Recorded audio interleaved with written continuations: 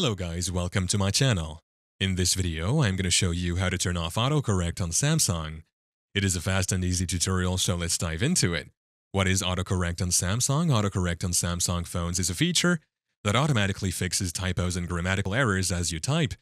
It helps you maintain accuracy and improves your typing speed, making text messaging, emailing, and online communication more efficient. So is it possible to turn off autocorrect on Samsung? The answer is yes. Follow keenly to find out how you can do this.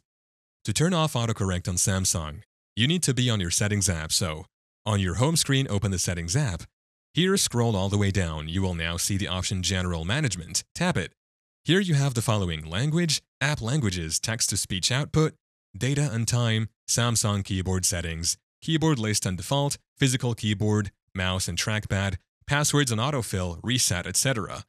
So from the options, tap Samsung keyboard settings. On this page, you will see the option predictive text. Next to it is the toggle on or off button. So just toggle it off. And that is how to turn off autocorrect on Samsung. Thank you for watching. If this video was helpful, please leave a like and subscribe to my channel for more videos like this. And click on that notification bell to never miss an update.